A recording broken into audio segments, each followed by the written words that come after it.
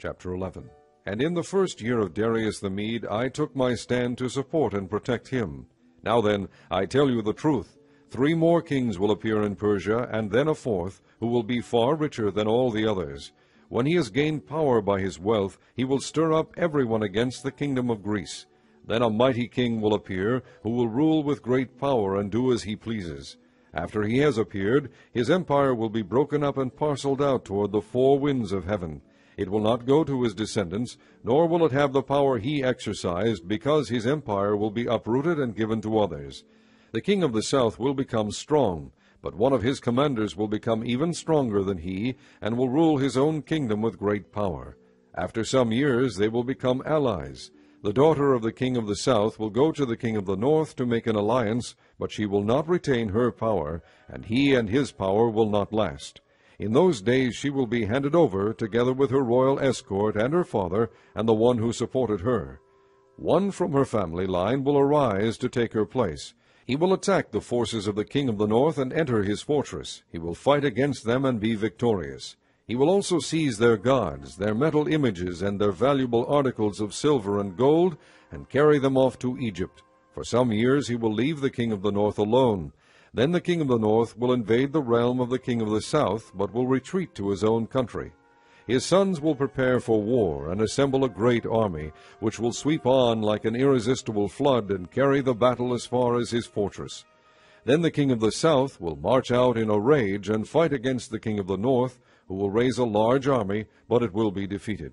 When the army is carried off, the king of the south will be filled with pride, and will slaughter many thousands, yet he will not remain triumphant. For the king of the north will muster another army, larger than the first, and after several years he will advance with a huge army fully equipped. In those times many will rise against the king of the south. The violent men among your own people will rebel in fulfillment of the vision, but without success. Then the king of the north will come and build up siege ramps, and will capture a fortified city. The forces of the south will be powerless to resist. Even their best troops will not have the strength to stand. The invader will do as he pleases. No one will be able to stand against him. He will establish himself in the beautiful land, and will have the power to destroy it. He will determine to come with the might of his entire kingdom, and will make an alliance with the king of the south. And he will give him a daughter in marriage in order to overthrow the kingdom. But his plans will not succeed or help him. Then he will turn his attention to the coastlands, and will take many of them. But a commander will put an end to his insolence, and will turn his insolence back upon him. After this he will turn back toward the fortresses of his own country, but will stumble and fall, to be seen no more. His successor will send out a tax collector to maintain the royal splendor. In a few years, however, he will be destroyed, yet not in anger or in battle.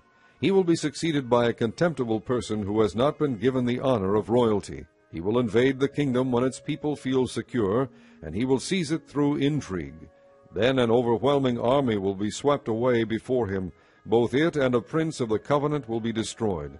After coming to an agreement with him, he will act deceitfully, and with only a few people he will rise to power.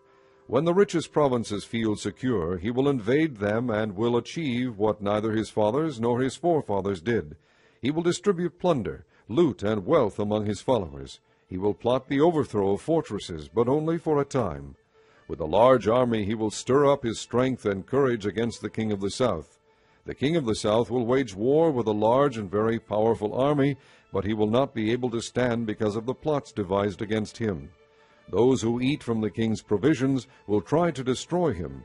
His army will be swept away, and many will fall in battle. The 2 kings, with their hearts bent on evil, will sit at the same table and lie to each other, but to no avail, because an end will still come at the appointed time. The king of the north will return to his own country with great wealth, but his heart will be set against the holy covenant. He will take action against it, and then return to his own country. At the appointed time he will invade the south again, but this time the outcome will be different from what it was before. Ships of the western coastlands will oppose him, and he will lose heart. Then he will turn back and vent his fury against the holy covenant. He will return and show favor to those who forsake the holy covenant. His armed forces will rise up to desecrate the temple fortress, and will abolish the daily sacrifice. Then they will set up the abomination that causes desolation. With flattery he will corrupt those who have violated the covenant, but the people who know their God will firmly resist him. Those who are wise will instruct many, though for a time they will fall by the sword, or be burned or captured or plundered. When they fall, they will receive a little help, and many who are not sincere will join them. Some of the wise will stumble, so that they may be refined, purified, and made spotless until the time of the end, for it will still come at the appointed time. The king will do as he pleases. He will exalt and magnify himself above every god, and will say unheard-of things against the God of gods. He will be successful until the time of wrath is completed, for what has been determined must take place. He will show no regard for the gods of his fathers, or for the one desired by women, nor will he regard any god, but will exalt himself above them all. Instead of them he will honor a god of fortresses, a god unknown to his fathers he will honor with gold and silver, with precious stones and costly gifts. He will attack the mightiest fortresses with the help of a foreign god, and will greatly honor those who acknowledge him. He will make them rulers over many people, and will distribute the land at a price. At the time of the end the king of the south will engage him in battle, and the king of the north will storm out against him with chariots and cavalry and a great fleet of ships. He will invade many countries and sweep through them like a flood. He will also invade the beautiful land. Many countries will fall, but Edom, Moab, and the leaders of Ammon will be delivered from his hand. He will extend his power over many countries. Egypt will not escape. He will gain control of the treasures of gold and silver, and all the riches of Egypt, with the Libyans and Nubians in submission. But reports from the east and the north will alarm him, and he will set out in a great rage to destroy and annihilate many.